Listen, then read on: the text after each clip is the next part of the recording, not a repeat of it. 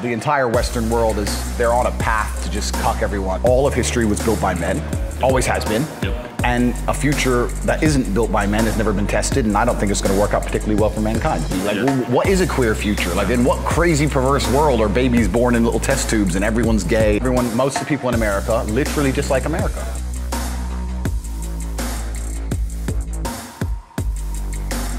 Howdy folks, I'm Anthony Dream Johnson, 21 Studios here in Warsaw, Poland.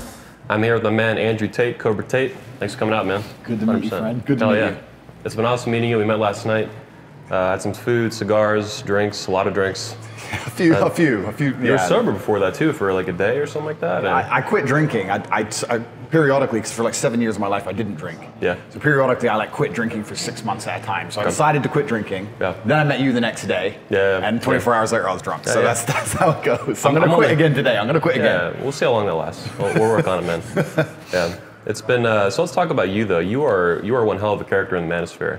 You are like probably the ultimate bad boy in the Manosphere. Our very own Dan Blazarian, maybe even above that. Yeah, I know. I've got some people who think I'm completely bad for the space. I got some people who think I make the space interesting. Let me make myself clear. I think you're absolutely wonderful for the space. You and your brother both. It's really nice to have someone say something nice about you once in a while. Thank you, friend. Thank you. Thank you. I think the world needs a lot more bad boys and a lot more alphas. Yeah, and I think that, a whole part of being who you are and all the things we preach in Red Pill is being unashamedly who you are. Like, this is who I am, this is what I do. Zero apology. Yeah, zero apology. And it's not something I put on, it's not something I fake. People think I'm playing a character. It's like, no, this is who I am, this is what I do. Bam, if you don't like it, don't follow me. It's just, and I think that's that's basically what the Red Pill teaches. But then when people do it, some people get upset by it because they don't like what they see. Yeah. Am I supposed to hide and mask certain parts of my personality? It doesn't make sense to me. Let's talk a little bit about your history too, for the guys that don't know you. You are a world champion kickboxer 4 times over. Yep. You're a multi-millionaire, you and your brother both. Yep. You are both American and British, but you live in Romania. Yep. A couple more facts beyond that. Yeah, so pretty mixed up history. I was originally a chess player when I was a kid. I played chess professionally. My father was a chess player. And then when my mother and father split up, we moved to England. Okay. And I missed chess. There was no real chess scene in England like there was in America, so I decided to take up the next best thing. To me was fighting, and everyone goes, chess? To fight, because chess is seen as like geeky, and then fighting's fighting. To them, they're very dissimilar, but to me, they're very similar. It's still. So you were born in America? I was born in America. Fuck yeah. Yeah, born in Washington, D.C. on Andrews Air Force Base. So I was born in the capital, and then we lived in Goshen, Indiana. Yeah. And then party town. And then, moved to England. So grew up in England, gave up chess, started kickboxing, and then had a successful kickboxing career, made a little bit of money, and then ended up moving to Eastern Europe for a bunch of political reasons. I think there's a whole bunch of political reasons to be out here as opposed to Western Europe. Yeah, it's my first time here in Eastern Europe at all, and I am absolutely loving it. I've toured other parts of Europe, Scandinavia, Amsterdam, Britain, shit like that. Yeah. And I'm really impressed. I've heard all the stories, and it's next level. It's the only place you can be free in Europe left. Yeah. I mean, really, Western Europe is the dystopian future of the USA. Yeah. It's completely liberal, it's completely cucked, they've passed all these laws to censor your speech. Anything they deem hateful is even tweets and shit. They'll come to your house. Even tweets. It's crazy. Bro, I'll send you some newspaper articles. There was a woman who misgendered a transsexual on Twitter and got arrested in front of her 3-year-old kid. Yeah. Put in a jail cell for 12 hours. Man. It's like, it's insane, because as soon as they pass laws saying that you're not allowed to say anything hateful against a certain group, it sounds like a good law, but then they just completely abuse the law.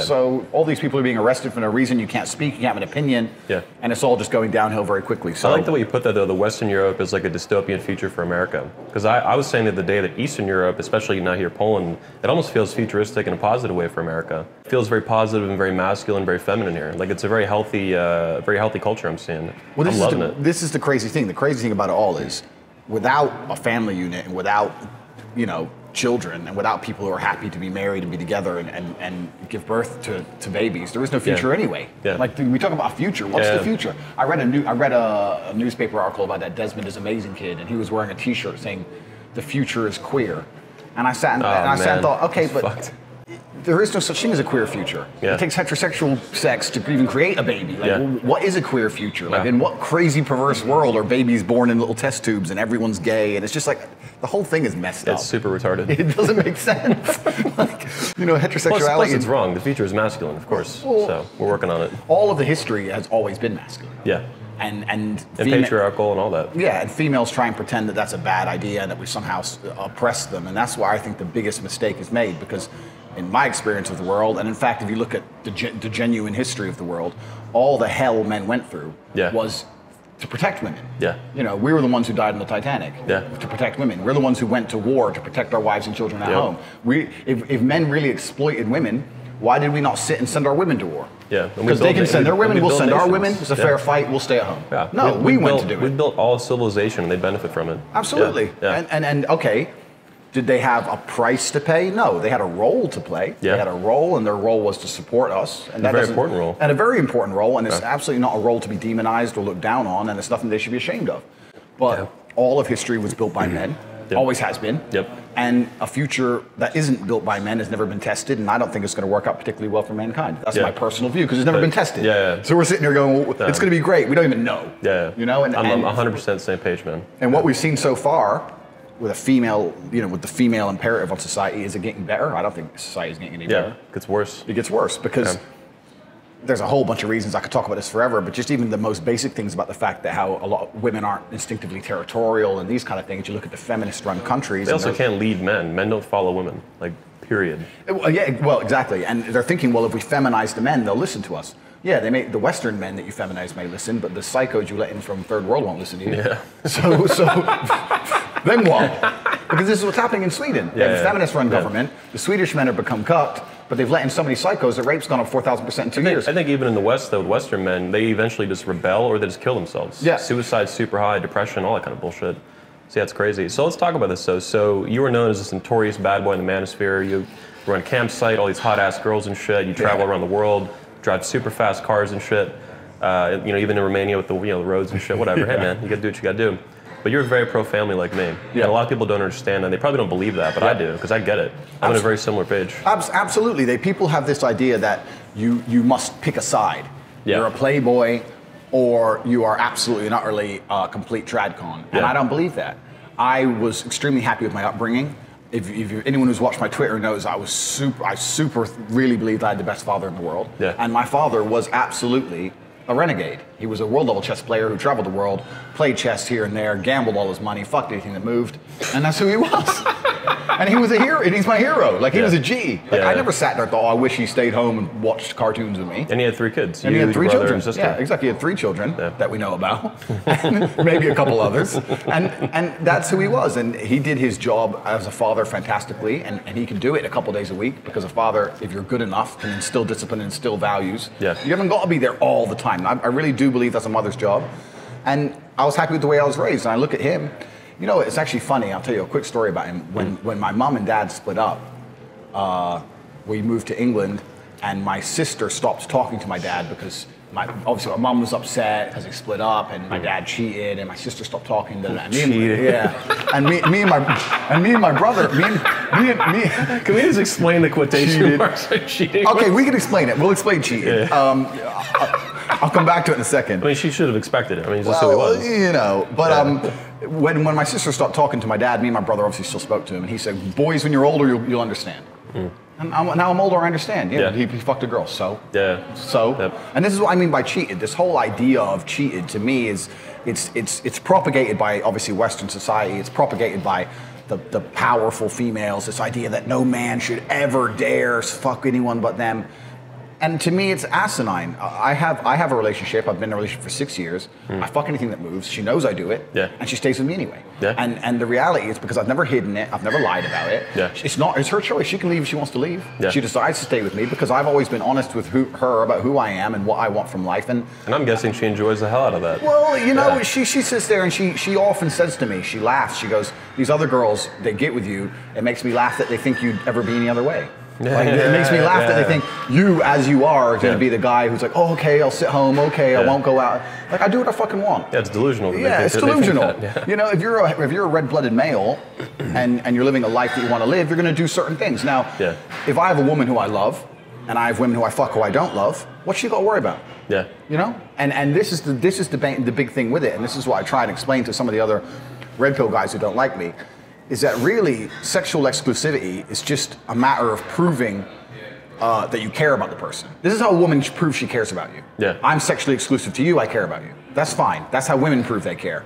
Men can prove they care other ways. Yeah. I can say to my girl, look, you're the only one who I own a property with, you're the only one I take on holiday, you're the only one I do this, and this, but I fuck a bunch of girls. Yeah. So she still knows I care about her above the others. And the reason for that too is it's all about feelings for women, right? Absolutely. If they feel you care about them, they feel you love about them, then that's it. Absolutely. Yeah, the physical stuff, it's whatever to them. Absolutely. So when guys go to me, oh, you're lying, your girl wouldn't let you do that, or she's fucking other people jealous too. haters and losers, I'm like, no, man. that's not true. That's 0% true. She isn't talking to any other men at all. She knows what I do.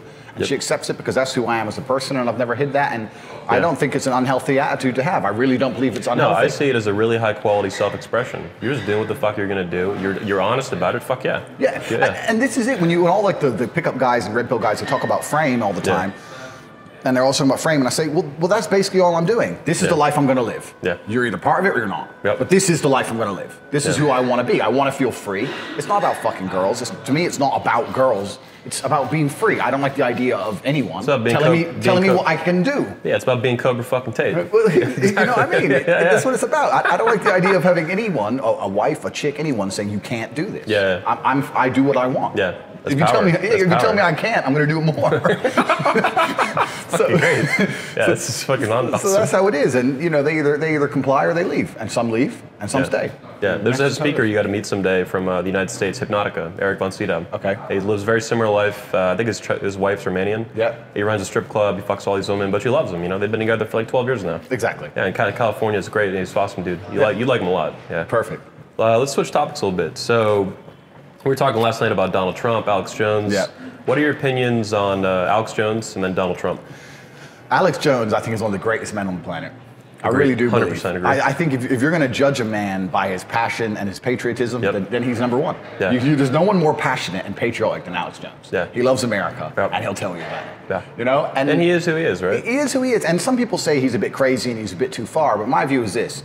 The entire world needs balance. You need yin and yang. And if you look at how crazy the leftists have become, and how nuts they are, maybe he's a tiny bit over the mark sometimes. You need some balance in the world because they've gone so far psycho land. So you see him as a good pushback against the far left, crazy socialist, communist. We need Alex Jones. Yeah. We didn't have him. Who would we even have besides Trump himself, who's genuinely conservative anymore? Yeah. We don't even have anyone who's genuinely conservative. And what's crazy is this: I don't even really consider myself too much of a conservative, although I've ended up there. There's a whole bunch of issues that I don't care about. I don't care about global warming. Is it happening? Maybe. Don't give a shit. Some people really deny it. Some people really believe in it. Yeah. Don't give a fuck. I don't really care about abortion. If women want to do dumb shit with their bodies and fuck their own lives up and kill their own kids, go do it then. Like, I'm not going to be the guy forcing women to have kids. I don't care. But all I really believe in is a strong immigration law and protecting your country and putting your country first. Patriotism. And patriotism. And as soon as you're patriotic nowadays, you're instantly a far-right, alt-right Nazi. Yeah. Because you believe that your country shouldn't completely submit and throw its history and heritage away. Poland, of course, is amazing for that. This country, they're so in love with their own country. It's amazing. Well, it's because they've been through shit. Yeah, a lot of shit. They've been through a lot of shit, and they've been fucked up a lot of times by a lot of people, and they finally got their shit together. And they're like, no, we're not losing this again. Yeah. And that's the thing. And we all know the old adage that hard times create strong men create good times. We all know that, and it's absolutely true. America's had it easy for a long time. Yeah. And now most of the people in America literally dislike America. They're sitting there saying, "Oh, this is not fair. They're not nice because I'm this, because I'm black, because I'm Muslim, because whatever. This place ain't good. This place is racist. This place. Well, fucking leave then." Yeah. And they don't understand that. And they don't understand that in most other countries you can't do that. Yeah. You can't come to Poland and start walking around to everyone in Poland saying Poland's a shithole. Yeah. You can't do that. So the fact they even have the freedom to do that shows how great a country America is. Yeah. But there's some huge experiment going on. I'm not going to get too conspiracy theorist with it, but the entire Western world they're on a path to just cuck everyone and divide everyone. Suicidal. Yeah, absolutely, because all they have to try and do is they just divide and conquer. They just get everyone confused and upset with their own little tiny issue, their own imaginary racism, their own whatever, so they can just control us all and keep us buying shit from Amazon.com. Yeah. It's just consumerism, it's globalism. That's all it is. Let's talk about Donald Trump. What's your opinion on him? I love Trump, man. He's the best we could have ever hoped for. Yeah, fuck yeah. But what kind of worries me is, considering he's the best we could ever hope for, and there's still a whole bunch of stuff that hasn't got done, doesn't that show how powerful the people behind all this shit are? Yeah. You know, like you got Trump who doesn't give a shit. It's a big fight we have ahead of us. You know, and you've got the best soldier you could have as a president, and he's still struggling to get the wall built. He's still struggling. Still, people, conservatives are being censored on social media. We picked our top alpha. We picked our top guy, and we're still losing some. Not losing, but we're still fighting hard on some of the important battles. Yeah. So if the next guy isn't Trump level or better, and I can't even think of anyone yet. Yeah. We're gonna be in trouble. In my opinion, I think Trump's kind of setting. Hopefully, he clears the field. I think it's like a wrecking crew, like a wrecking ball. Yeah. So the guys after him. I'm hoping for Rand Paul or someone like that. Yeah. And Rand Paul and these guys, they're learning from Trump. I think they're getting more savage, which is really good. That's what we need to do. People need to finally get their shit together and just stand up and say, no, that's bullshit, fake news. You know, he's the first guy in a long time. Yourself. Yeah. But this is what you need, because it really is crazy that any American thinks it's a bad idea to put America first. That shows how screwed these people's minds are. Propaganda, man. It's brainwashing. It's crazy, because if Russia had the most powerful economy in the world, or China had the most powerful economy in the world, do you think they wouldn't put themselves first? Yeah. They would absolutely. It's like playing poker. When you play poker against a guy with the big stack and you've got the short stack, and they put the pressure on you, they squeeze you. Wait till China rules the world. They're going to put a squeeze on everyone. You think they're doing a nice trade deal with anybody? They're going to put a squeeze on everyone. Yeah. And here we are as America being nice. Oh, well, this is a small country, so they'll benefit more than us. Communism isn't very nice either. Yeah. Well, exactly. You know, they're totalitarian, and that's why they're going to win if we don't do something about it. So, I mean, this is all the political stuff, but you know, it's great to have someone who's actually in the White House who actually gives a shit about America instead of giving a shit about everyone else. Yeah, first president in my lifetime that I'm proud of every single day. Yep. My whole life I've never had a president like this. Yep. Yeah, so it's been waking up in America now. It's like a whole new life, man. It's awesome. He's doing a fantastic job. So I can't wait for. I'm going to make sure I'm an America on election night 2020 just to see. I'm going to be in New York. I was fucking a Hillary supporter on election night. It was awesome. It was fucking. I was like, oh, you only being grabbed by the pussy? Like it was fucking dope. It was really savage. I do. Total accident. Like it wasn't set up like this. I was like, oh, this is great. They all end up Trump supporters. She was literally like in tears at one point when Trump won. It was bad, dude. I don't know if I should put this on camera. Whatever. So talking about the West, talking about America, what do you think it's going to take to save the West? How do we do that, in your opinion? Just the basic facts. Yeah, it's a big fight, and I think that with everything in life, it starts small and it cascades out. Okay. And when we talk about, it's difficult to talk about one issue without absolutely everything being linked. Yeah. So we talk about a country. Well, a country is a bunch of cities, which is a bunch of states, and there's a bunch of societies, and it's basically, it starts. You go down and down and down and down. It's a whole bunch of families. That's all it is. Yeah. Families build societies, societies build towns, towns build cities, and it goes outwards. So when the family unit's completely skewed and screwed up, then your whole country's going to be skewed and screwed up. This is the reality of it. And even I've been to 72 countries now. I've been to a lot of places. And even 73 now? This is 72. Okay. So even in Eastern Europe, one of the things I noticed that keeps it together is maybe it's that, communism wasn't a great thing, but they had communism for a long time. But maybe it's just simply they have stronger family ties here than they do in the West. Because it's tough, maybe. Because it's tougher. And also, I'll give you an example. I've been on dates with 25-year-old girls in Romania, 25, and they'll say, I've got to be home at 11, my dad said so. 25. Damn. You show me an 18-year-old girl in America who even gives a shit where it is. You know, so even just basic things like that, and it keeps the unity of the family together. There's far less divorce. I'm not saying people don't get divorced. I'm not saying it's not perfect, but they had this idea, the older generation, you get married, you're married. Tough. Yeah. And that's how they stuck things out a bit more. And and when families sit together, things transcend across the whole society. America used to be like that too, but that's changed. It's feminism past 50 years and shit. So.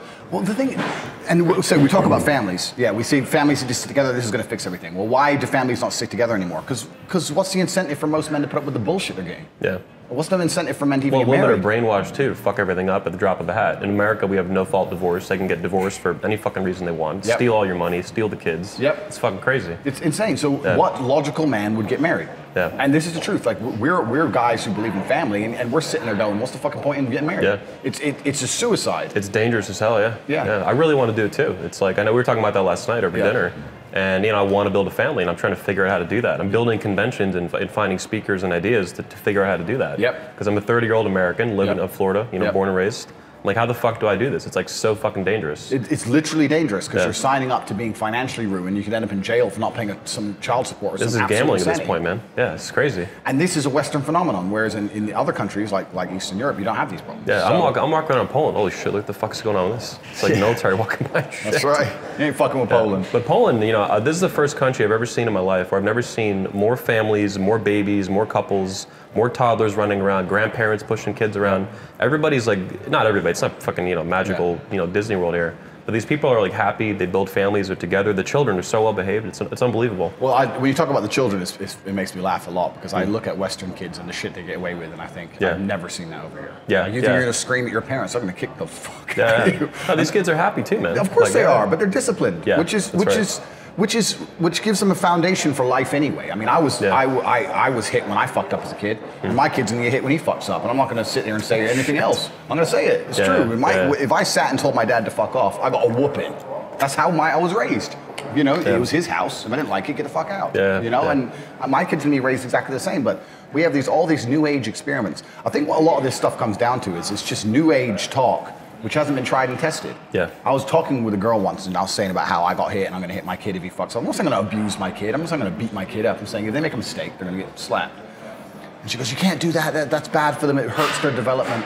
And I said, since the dawn of human time, since humans existed, kids got hit when they made mistakes. Yeah. Since the dawn of human time, we still managed to go from a small tribe to populating the entire Earth. We still went to the moon. We still put the Panama Canal. We built cities, built the pyramids. We did all these amazing things with kids getting hit. Built America. We built America. And you're saying that it's bad for development. Well, look at all the things we've achieved. Yeah. And now you're coming along saying we must stop immediately. Yeah. And you don't know the future. All I know is a past where kids had discipline and things were fine. Yeah. So now you're going to come along and say... people were chopping their dicks off, all this tranny shit. And now look what's happened. Yeah. And then and none of this, all this is new age garbage. And a lot of it is just down to a complete lack of discipline. Garbage.